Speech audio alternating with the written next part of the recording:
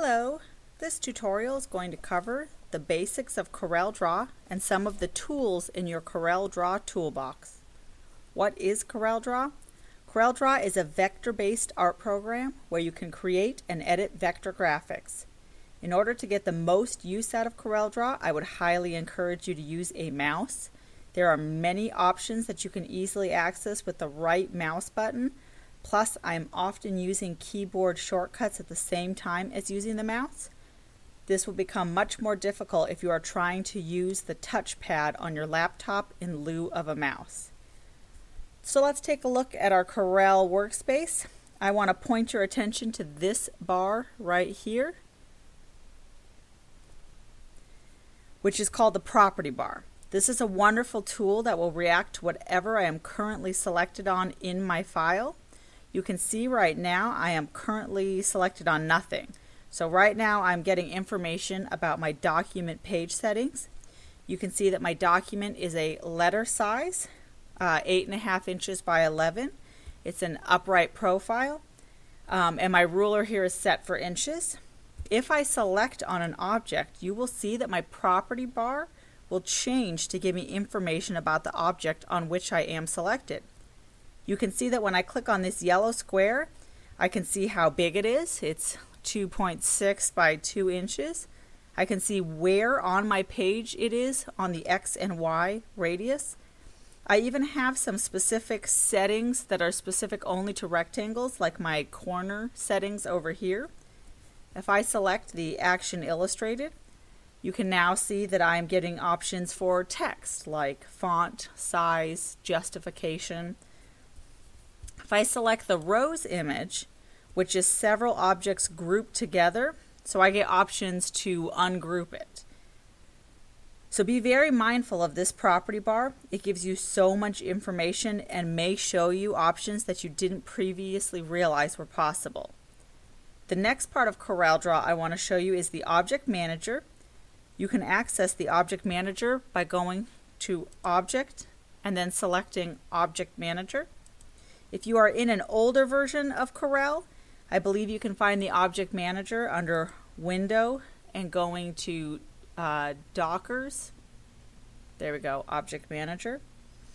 It's going to open up on my right hand side of my page. This gives you a list of everything that's going on in your page. You can see my rectangle right here, the rose image that I'm currently selected on. If I click on this little plus sign, I can see the three shapes that make up my rose. There's a black curve, a red curve, and a green curve. I can see right here is my brush script text that I have, and so on. The last part of your Corel screen that I want to cover right now is down in the bottom right corner.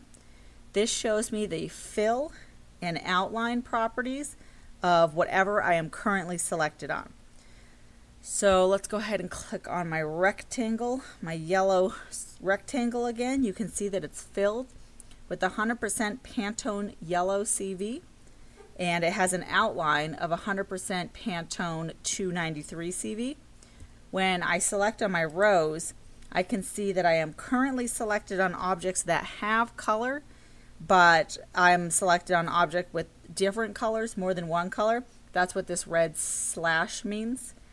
I can see that they are Pantone colors because of this tiny little white square in the bottom left corner.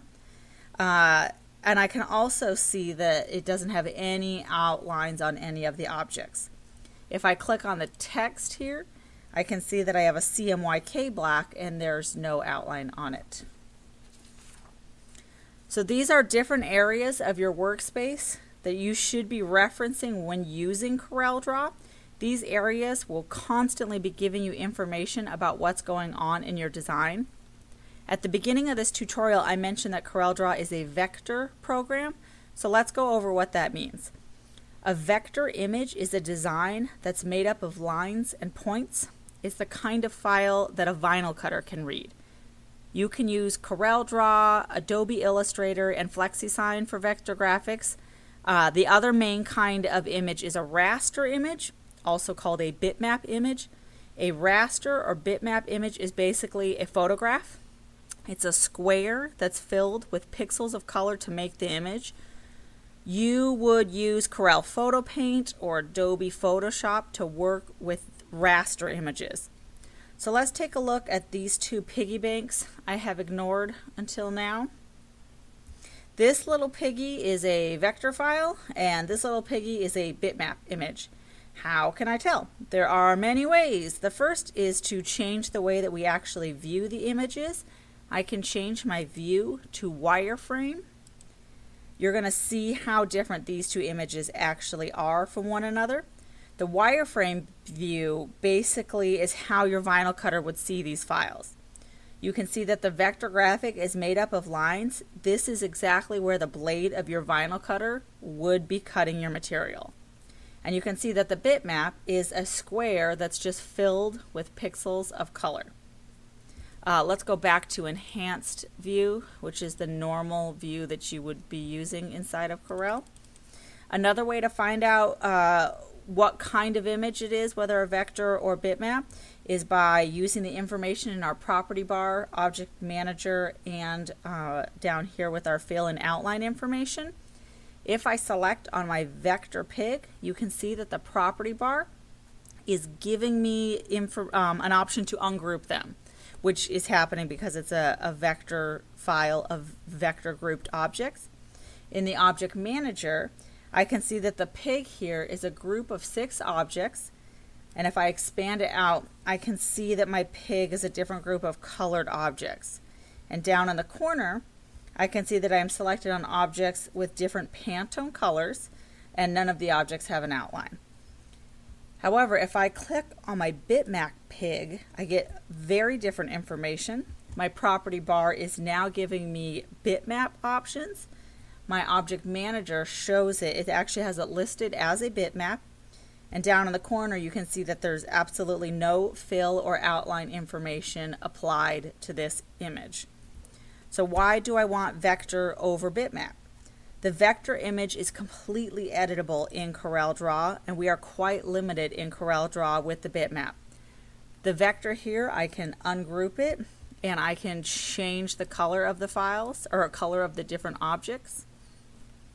In CorelDRAW, I cannot edit this vector pig as far as color goes. Also with the vector, I can actually size this guy up to the size of a billboard, and he will never distort. However, if I try to size my pig up, he will eventually become pixelated and soft around the edges. One last thing to cover is the undo option. The shortcut, your undo, is Control-Z, as in zebra on your keyboard. Anything I do in CorelDRAW that I don't like or was a mistake, I can simply hit Control-Z and go back a step. You can use it up to 20 times.